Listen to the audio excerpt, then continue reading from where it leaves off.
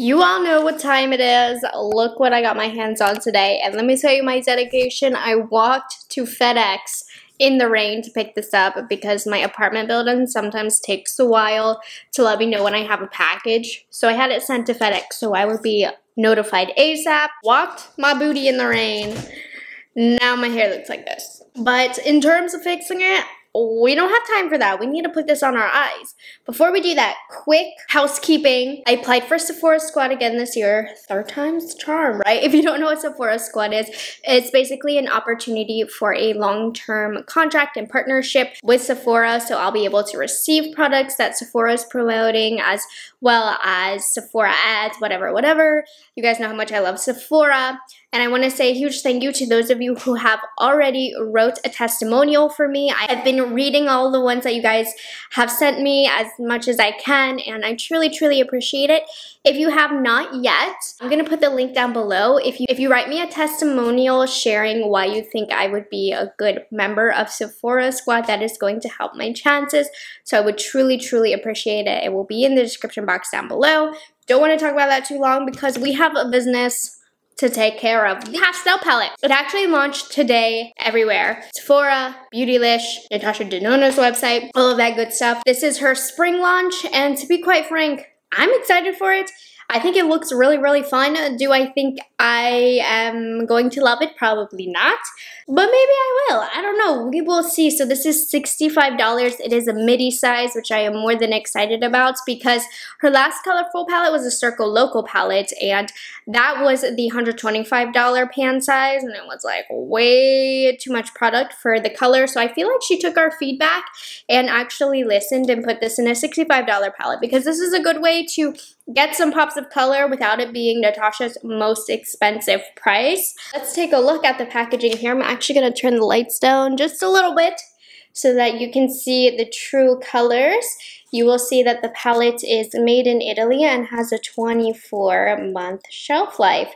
So let's open her up. This is a true first impression. Okay, I'm too excited to open it without you guys, but here is the component itself. Oh my gosh, it's so beautiful. I love this ombre fade, and you'll see the dots here that you can push a needle through to rearrange the shades as you wish in the palette. And here is the palette.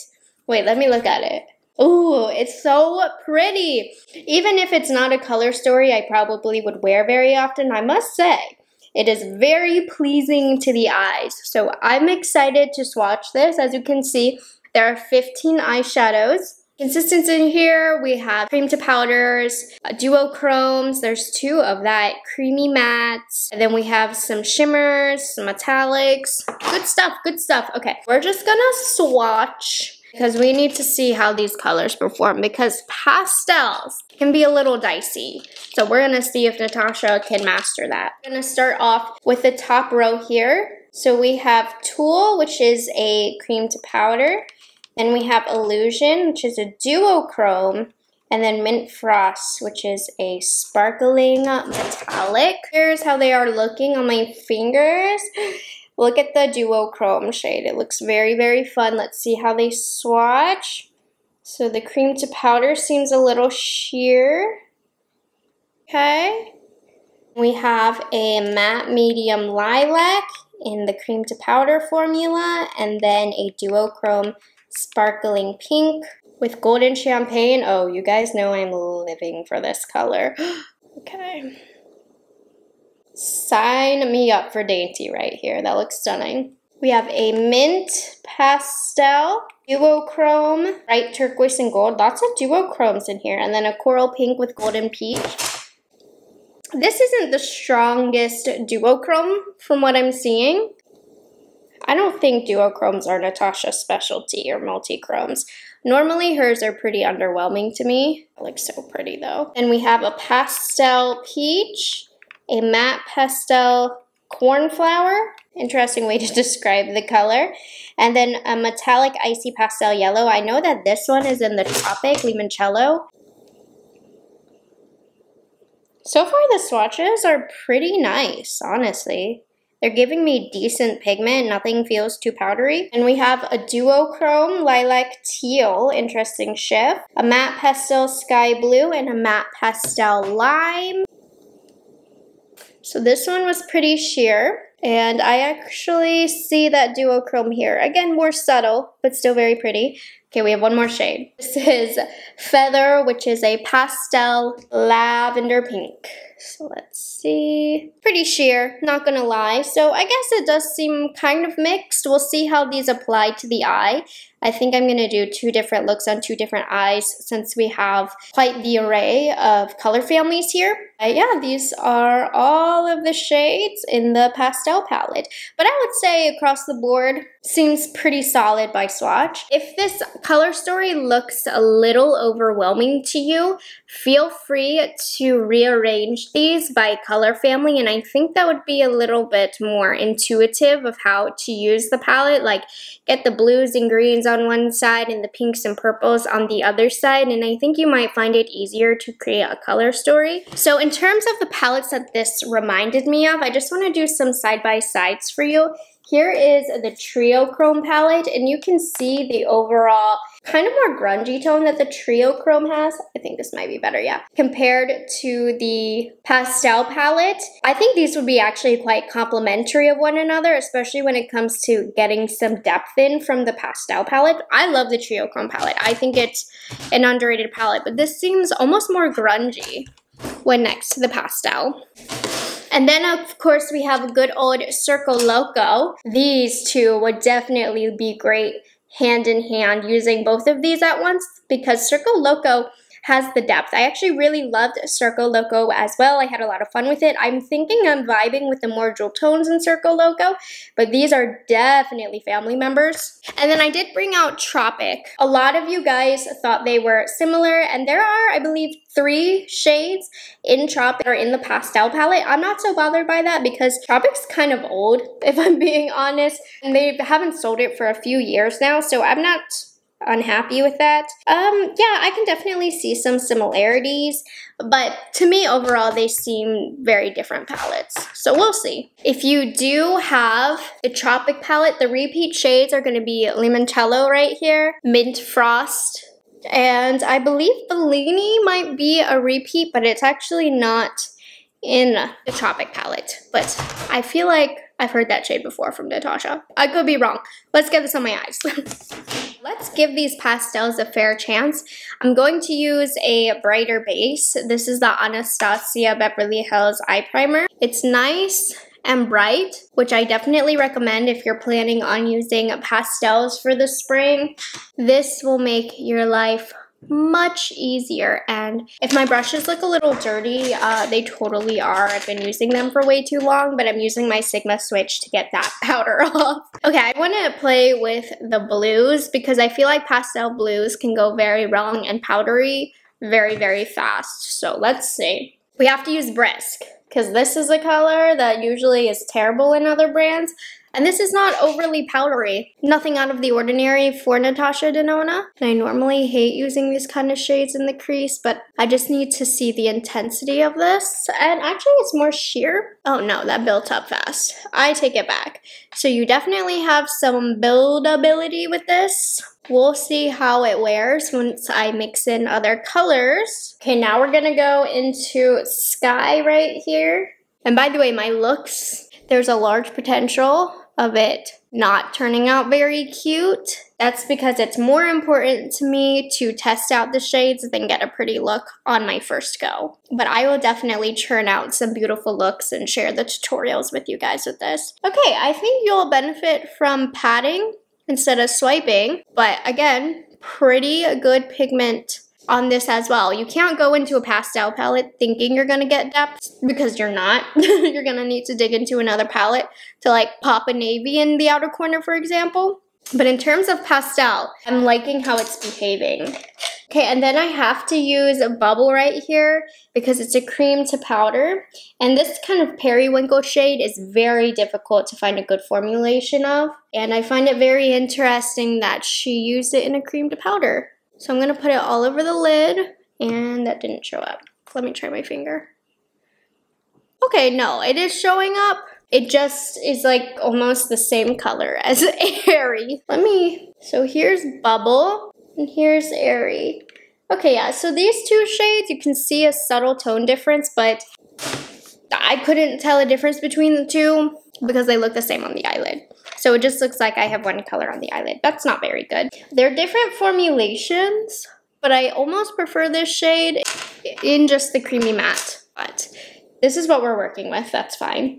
Let's start off with some of Mint Frost. I'm sure this is going to be good. Yes, it is. In the inner corner, just using my finger. This is the typical really beautiful Natasha Denona shimmer formula. If you're not familiar with it, it's just great. One of the best in the business, and that's really all I can say about it. And it's placing beautifully over the matte shades. And then I want to use some of Aquatic here. And let's place that right in the center. This has a little less shimmer. It's not quite as sparkly as Mint Frost, but it's really beautiful for a simple monochromatic blue eye. Like this right here with that hint of green from Aquatic. Really pretty, really light. I don't know if this is like the most flattering eye look on me, but I like it. Let's build up the lower lash line. I'm gonna try a different family of colors just to play. I need to test Zest right here. This is another creamy powder.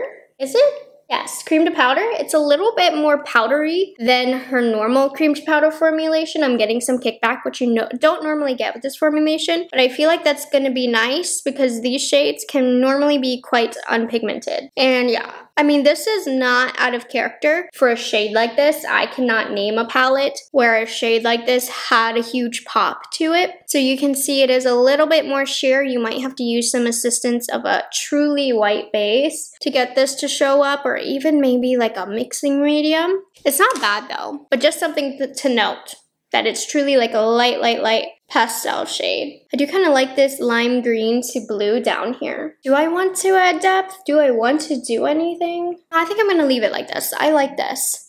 Let's move to the other eye. We're gonna play more so with the pinks and purples now. Okay, we're gonna start off with some of Feather, and this is just the normal creamy matte. It's just like a lavender pink shade, and this is nice all over the eyelid. I feel like if you put a darker shade in the crease and this all over the lid, it would be beautiful. I'm gonna leave the lid relatively empty though for this look. And then I want to see if there's a difference between Feather and Tulle. So I'm now going to go into Tulle, which is a cream to powder. Again, it has a little bit more fallout than I'm used to for a cream to powder from Natasha, but it's fine. And this is not as close to Feather as I thought. You can definitely see it's more of a true pink. So I'm happy about that, whereas Feather is a little bit more lilac. Certainly you can blend them together to look a little bit more familiar. They definitely aren't as close as Airy and Bubble are. I think it's still okay to have them in the same palette, but they still are kind of close. But it's not bad, it really isn't. I'm not mad about this one. Okay, so let's see how much depth we can add in with Bora. This is like the deepest shade in the palette. This is a Sonia G worker brush that I'm gonna use. Bora is also a cream to powder. She has a lot in this palette. So let's see. It's definitely not adding that much depth, if I'm being honest. It looks darker in the pan than it does on the eyelid. It's mess free, but I was hoping it would give us just a little bit more. Like, I know it's a pastel palette. I know that's what we signed up for. It would be nice just for a little bit more, you know? It is buildable though. Not too deep, but that did add a little bit of something to the look. Okay, great. So that's fine. So I am going to start off with Illusion, which is the shade that caught my eye most in the promos. This is a duochrome. It's a sheer pink peach, and I want to see how it looks on my bare lid. So I'm just gonna pop this. That is so pretty. I feel like this could work well as a face highlight. And it has this like, not putty consistency, but it's definitely different than her normal shimmer formulation because it doesn't have any powder kickback. It's more creamy than anything. So it doesn't add too much of like a sparkly shimmer, which I was hoping that it would. It's similar to the Pat McGrath putty highlighters. They're not necessarily putty, but that texture, that feel, and the look on the skin that's very, very smooth and not powdery at all. That's how this looks. So we're gonna go in with Duet, which is another duochrome, and it's a lilac and teal.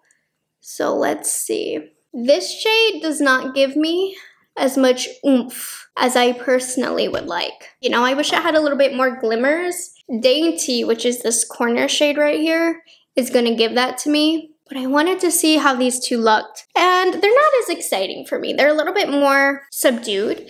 And that's not to say that they're not pretty, but if anybody could do something really extra and glittery, I know Natasha has it in her. That's personally a preference though. You might not like when the shades are really glittery, and in that case, this might be for you. But to me, for my review, for my opinion, it's just a bit on the subtle side. But the look is very pretty, no? For reviewers' sake, now that you've seen those two, we're going to go into Dainty, which is that really glittery, sparkly shade. And I'm just going to pop it right here in the center. And instantly that's adding the va-va-voom and the glimmer that I want out of this look. Really pretty look though, I must say. So taking a look at the colors I have not yet given a chance, we're going to go into Limoncello, which is that shade that is already in the Tropic palette. And I'm just going to place this on the inner half of the lower lash line of my blue look. Very pretty. This is a very classic Natasha Denona formula, so it's really nice. I think you guys will like that.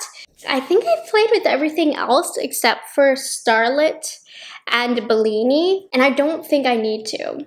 I think these two are good. These are very like normal Natasha Denona shades, so I know they're gonna be beautiful. So I'm gonna put more purple on my lower lash line really quickly. I'm just gonna kind of rub this brush down here, put on some lashes, and I will be back to give you guys my final thoughts. So here are the final thoughts on the palette. Is it a good palette? Absolutely. I think the quality is very, very nice. I love that the pastels aren't too chalky and they don't blend away. That's a big thing that I find with pastels, is even if you get a lot of punch and pigment, they're so chalky that when you blend and mix other colors, they lose the opacity. That's not the case with these. You can tell that these are high quality pastels. They're not going to give you bam wham pigment, which I know a lot of you asked about. They are, sheer is a strong word, but they're not super pigmented. You know what I mean? I mean, you saw the action on my eyes. You can make your judgments on that. Is it my favorite palette from Natasha Denona?